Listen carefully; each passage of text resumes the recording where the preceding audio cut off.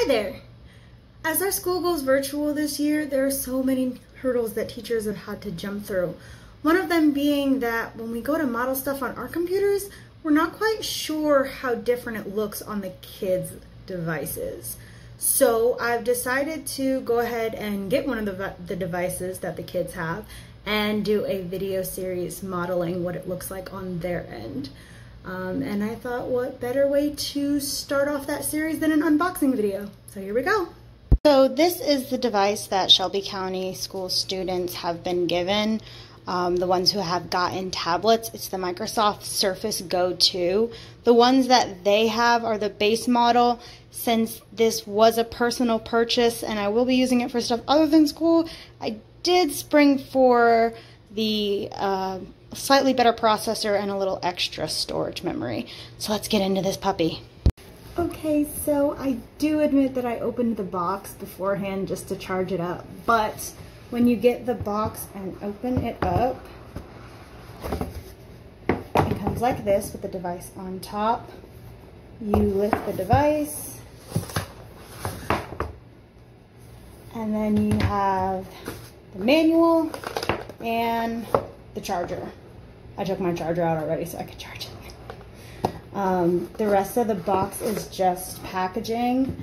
It doesn't come with the keyboard. The keyboard costs extra, as well as the Surface Pen stylus that Microsoft makes. I will admit that it's pretty sleek. I don't see a port for the Surface Pen to charge, which I think is something that they do with some of the better Surfaces. This is just a Surface Go, not a Surface Pro. It has a USB-C cord, a headphone jack. There is, looks like this is this is the charger point. So the charger is magnetic, kind of just sits in there like that. You pull it out, and then it snaps right on in. At the top, you've got the power button, volume buttons, and then on the bottom, it has the magnets and connections for the keyboards that Microsoft makes. And then it has the kickstand, which pops up so you can set it down and view it at a comfortable angle, which is a pretty cool feature to be built into your tablet. So we'll go ahead and power it up. This is the first time I'm turning it on, so we'll see how it behaves.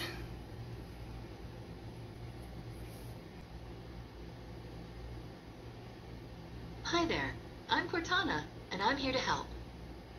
A little sign in here, a touch of Wi-Fi there, and we'll have your PC ready for all you plan to do. Use your voice or the keyboard along the way, and if you'd like me to stay quiet, just select the little microphone icon towards the bottom of your screen. If you need an assistive screen reader, press the Windows, Control, and Enter keys at the same time to turn on narrator. Okay, enough intro. Let's dig in.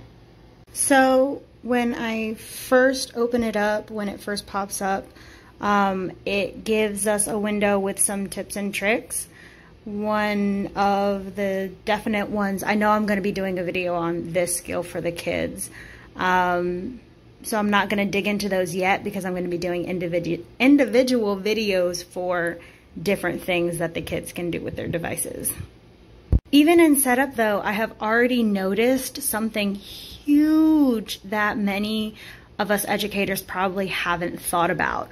So most of us are using either district issued laptops, laptops that we have purchased for personal use as well, or if we have a tablet like this, we also have a keyboard that goes with it if we have gotten it for ourselves. But the thing is, our K-2 students were not given keyboards to go with their tablets. And a huge thing that I have noticed is the difference in the on-screen keyboard as opposed to a physical keyboard that we're used to looking at. So when I go to type something in, the keyboard pops up. It takes up about a third of the screen. There is a typical US layout at first. You have all of your keys in the right place. You have your shift keys.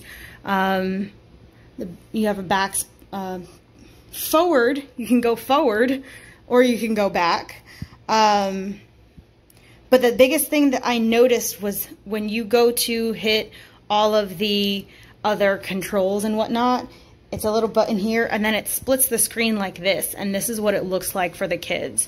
So a lot of that modeling with an actual keyboard is not going to be effective for these kids, especially these little kids that may not know how to figure this out for themselves if they haven't been exposed to technology in the past, which some of our kids haven't. So I do think that it's super important for educators to know that their keyboard layout on screen looks so different than an actual keyboard. And if you are trying to model keyboard lessons with them, you'll be fine as far as like your ABCs and your shift key and all that.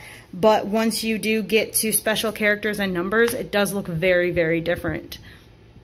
Another thing that I have noticed is the Microsoft, oh, it's snapping to my settings now. The Microsoft Edge symbol looks different on their tablets than it does on my computer. On my computer, it's a little bit more colorful. It looks like a wave, and I'll probably edit in a photo of what it looks like on my computer. So when I've been telling kids to go to Microsoft Edge and showing them what it looks like on my computer, it looks totally different on theirs. You'll see that, sorry, I don't know why it went out of focus like this. But you'll see right now, since I just set up my device and I logged in with my own personal Windows account, everything is starting to sync and all my personal features are starting to pop up. When I type in my search bar, it recommends to update to. So this is what Microsoft Edge looks like on my computer, and this is what it looks like when you first get the device. And it recommends that you download it early. Thank you guys so much for watching. Be sure to subscribe and stay tuned for more tech tips with Trejo.